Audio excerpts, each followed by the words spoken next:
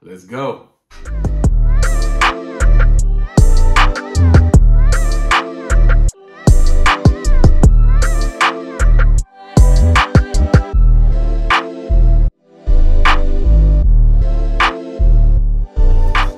Alright, what up? It's your boy Money Mark coming at you guys in another edition of Sneaker Saturdays.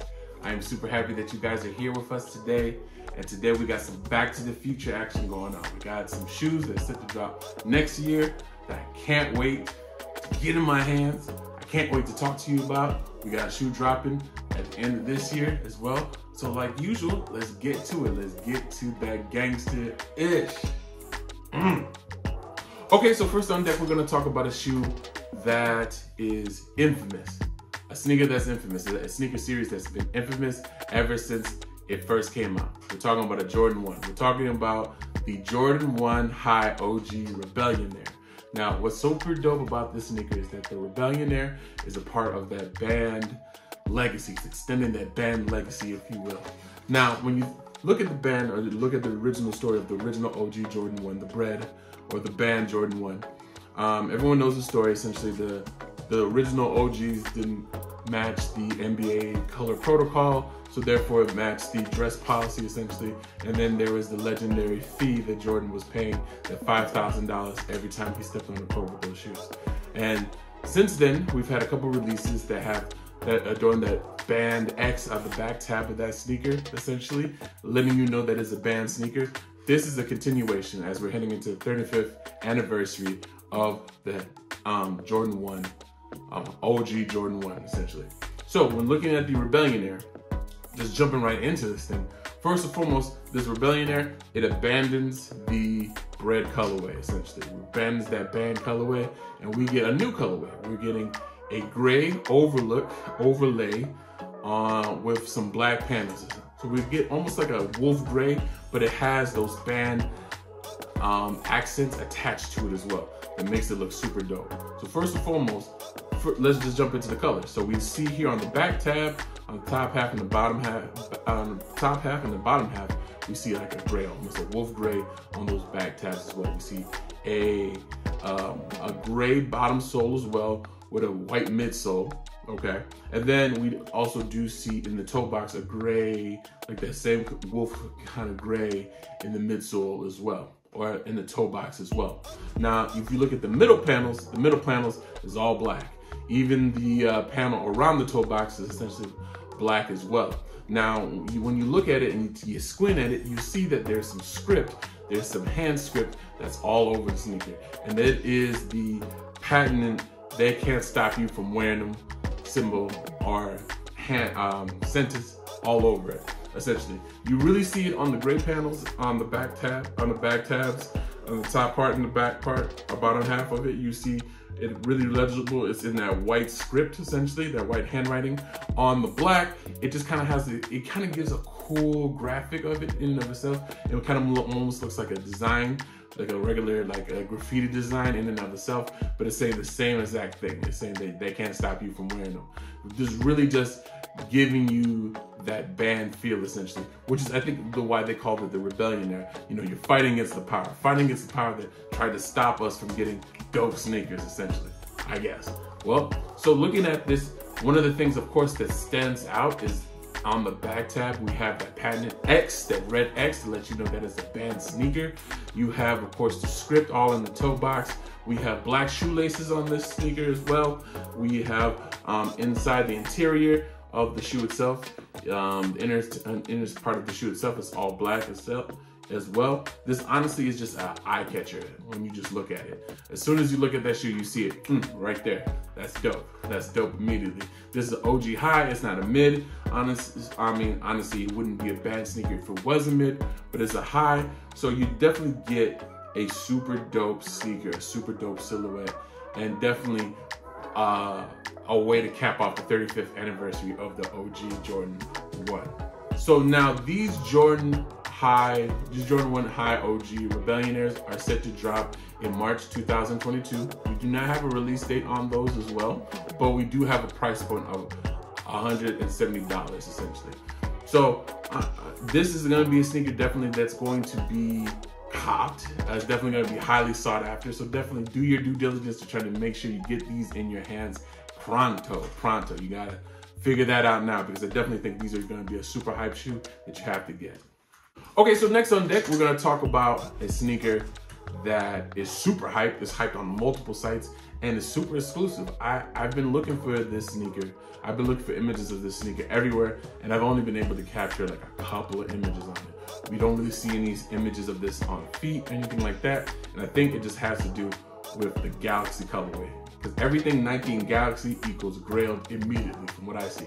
And the sneaker I'm talking about is the Jordan 4 Zen Masters. That's right, the Jordan 4 Zen Masters. Now, just looking at the shoe, it looks like it's made to be epic. Let me just take a good look at it, right? And like I said before, anything Nike and Galaxy related just always seems to catch the eye immediately. This sneaker right here does not drop the ball at all.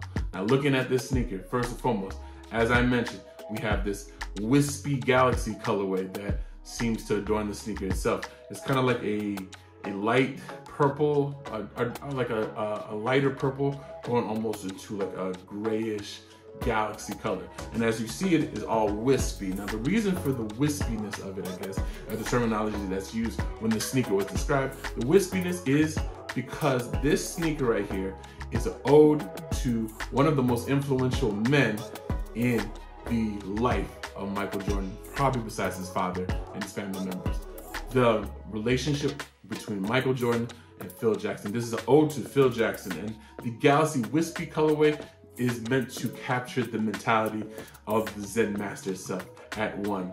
That galaxy just floating in the river of stars, so on and so forth. It just looks relaxing when you look at it. And as it transitions, if you take a look at the colorway, it transitions. Even the tabs themselves transition to this gray at the top, and you can kind of see like the Galaxy kind of imagery at the top half of it as well. Now, one of the things that stand out about the sneaker as well, it has, of course, it has some gray and black. It has some gray and black and white, of course, on the bottom soles as well. As you know, the Jordan 4 and the Jordan 3, they kind of have a similar bottom sole. Essentially, they have a similar bottom half. So you have that the top, the midsole. You got the top of that, which is black. The midsole essentially is, of course, white, and then the bottom of that seems to kind of transition from black to gray, essentially, kind of giving it a full look, a balanced look, essentially. Obviously, what to look at is, of course, the Galaxy print that's all over that. And on top of the Galaxy print, we have the wispy looking stars, the little white stars that kind of transition throughout the color of that shoe itself. And then we have a clear back tab, that looks super dope as well. It definitely catches the eye. One of the dope things about these new Jordan 4s is that they have the tag on the tongue, with that label on the tongue, the Jordan Flight label on the tongue. For some reason, I think it looks super dope. I think when you put your feet in those bad boys, that tongue is definitely gonna stick out, and everyone knows that you're rocking a Jordan 4 for real. It's usually the back tab that you first put your eye on, and it's usually that tongue on there as well. So super dope elements for a super dope shoe celebrating a super dope human being that gave us 6 championships. Yeah, that's right, I'm from Chicago, so I definitely have to hype the Zen Master Force, because it's definitely going down. Now, this sneaker is set to drop March 19th, 2022. It has a price point of $200. It has over 2,000 likes on the Kicks on Fire app, so it's definitely going to be a shoe that is hype. You definitely got to get your hands on it. I'll say this, anything Galaxy is going to sell out immediately, because it just is what it is.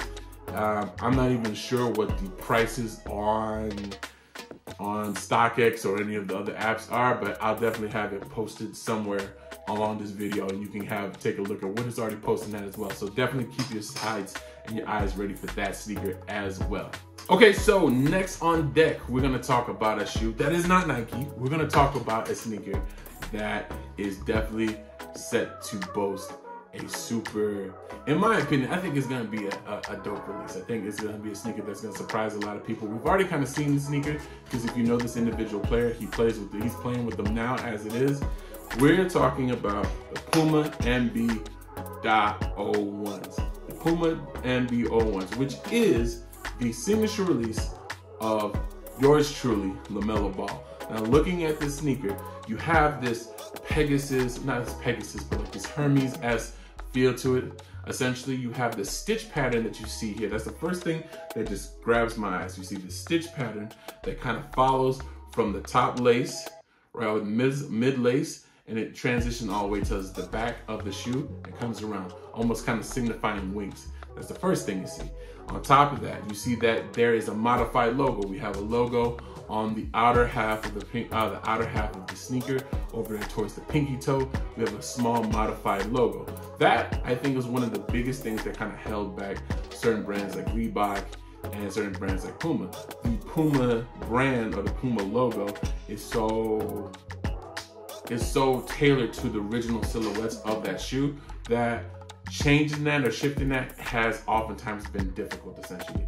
They've done a good job in the RSX series, definitely, especially when you're looking at the BMW series. They do a good job of kind of shifting the logo and making it work towards a cool silhouette that still looks dope on the sneaker. And this, they do a good job on it. They modified it, they made it smaller. You still know it's Puma, but it has some other dope accents on there. So the number one accent, one of the first accents I at least like to call out, is of course that bottom sole. Now you flip that shoe upside down, and you look at that bottom sole. It's really just a regular red, infrared-esque bottom sole. The whole shoe is red, of course, obviously, but when you look at that bottom sole, you've got that rare on the bottom sole of that. Now, me personally, for some reason, I am a super sucker for gel bottoms with stuff at the bottom of them.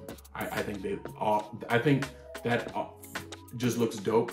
When you pick up your feet, I think people see that, and I think definitely they let you know that there's more than a Puma going on here. There's some other stuff going on here as well. Another thing to look at, you got, of course, on the back side of it, or the back tabs, you have, of course, the Melo, the Puma symbol, and the Melo, letting you know this is Melo's signature shoe. On the tongue itself, you have the 1 of 1 on the tongue, and then we have like a lace lock that kind of looks like a bird. It kind of reminds me almost like of like those Firebird symbols, essentially, on those old classic cars, essentially. I'll drop a picture on that, you can see what I'm talking about. But it has that kind of that bird kind of lace lock as well, giving these shoes just a little bitty accents that are super dope. One of the dopest things about this sneaker is that it does give you a lot of real estate. Yes, you do have the big stitch wings, but they're the same color. I'm interested to see what they'll do with some other colorways. I mean, this is a red, almost infrared-esque sneaker, which obviously became popular when, of course, Kanye released the Red Octobers. I believe that's what made all red sneakers super dope. And this is another dope addition to that all red sneaker collection that I see a lot of other shoe providers doing. But looking at this and taking a deep dive and look at this, one of the cool things about this is that I think there's so much real estate on the sneaker. There's so many little subtle elements that can be played with to actually make different colorways. Like, I'm very interested to see if they actually make a Charlotte Hornets version of this, or if they make any other type of colorways of this as well. They're definitely bound to. Puma definitely loves to play with their colors and their patterns and palettes, so I definitely think we're gonna see some variations of this sneaker as well. Like I said, this is set to shop. This is set to drop December 2021. We have a price point of $125, and I definitely think this is going to be a sneaker that you're going to be able to get your hands on. I don't think you're going to have to buy too crazy or do anything like that. I think it's definitely going to drop, and you should be able to get your hands on it. But I definitely think it's the sneaker that's definitely going to turn some heads. So go out and cop that thing. All right, guys. With that, that's it. That's it. That's three shoes. One shoe that's going to drop this year, and then 2 shoes that are set to drop in March that are that just look crazy. 2 shoes that are set to drop in March. So what do you think? Now, just on deck, I mean, I don't know. When I'm trying to figure out which one of these shoes are the best, I'm confused because I see the Rebellionaire, right? You got the Rebellionaire. You got that classic Jordan High OG silhouette. And then you have the modified colors, that wolf gray with that black, with the script on it, that they can't, that rebellious spirit just stapled all over it, that they can't stop you from wearing them, right? And then with that red X at the back to just seal it, to letting you know that this is part of that band series, keeping that band legacy. And then you get that wispy Namaste Zen Master Force. And those Zen Master Force, You got that Galaxy colorway going on that thing, and we know Galaxy is almost a guaranteed grail. You got the Galaxy, and then of course you got the little stars on that. You got that clear back tab. Of course we got that classic, or not the classic, but the new Jordan 4 logo on the tongue that looks super dope. The flight underneath that is dope. And then you finish it off with the MB.01s, the Pumas. Now, first and foremost, I love sneakers that not everybody's gonna have on. That's my thing, you know what I'm saying? I own a pair of Air Max Atmos, and those things, I never see anybody have those on, but every time someone sees me with those on, I get a compliment, because you don't really see those sneakers around. So super dope, and I love super dope, unique sneakers. These MB.01s are not gonna be around. You're not gonna see a lot of people with them around, but if you wear them, I definitely think you're gonna turn some heads, especially when you pick your feet up and you're gonna see that rare at the bottom of that, especially when you see the little itty bitty accents on the shoe itself, especially when you get up on there and you see the stitched embroidery wings on there as well. All red shoes, they go anyways, and they seem to kind of go with any outfit if you know how to style it. So definitely a dope sneaker to cop. If you're gonna ask me my opinion, I would say that get the Rebellionaire. Now listen to me. Get the Rebellionaire. The Rebellionaire, if you can get both, you're Gucci. But get the Rebellionaire, because that sneaker, a band sneaker and a part of the band series, it's just gonna be super lucrative. It's just gonna be a sneaker that you're gonna get, if you're in the resale game, you're gonna get a lot for a resale. It's definitely gonna be a sneaker worth copying. The Zen Masters are nothing to sleep on neither. It's a Galaxy colorway. It's a Jordan 4 Galaxy colorway. I haven't really seen a Galaxy colorway in any of the main staple shoes. Normally I see it in like the foam posits or in some other custom, or some other custom guy will do it in maybe like a Katie or something like that. I haven't really seen any Jordans in a Galaxy colorway. So those two are my choices. The MB.01s I'm gonna probably end up copying, because I just think Puma is dope and I like what they're doing. But yeah, guys, that's it. This is Money Mark signing off from Sneaker Saturdays. Guys, continue to support the channel, support the other bits of content that we put out. You'll rather be true to the body, rather be the body shots, the little clips, the little nuggets, the updates that we put out, rather it be Stories with Chris, or rather be the Logical Crazy Talk podcast. We're actually set for season 2 coming in December. So I look forward to rejoining you guys and talking about the logical, crazy, and just doing all that. This is your boy Money Mark signing off for Sneaker Saturdays. Peace, y'all. Ever since I was a kid, I fell in love with this shit. I've been grinding for some years just to get in this bitch. Watch out for the industry, deliver them hits. Then be in LA trying to find a girl that drink hadn't hit. Damn, I ain't mean to spill the tea. I took a journey on the toll road. I had to pay the fee.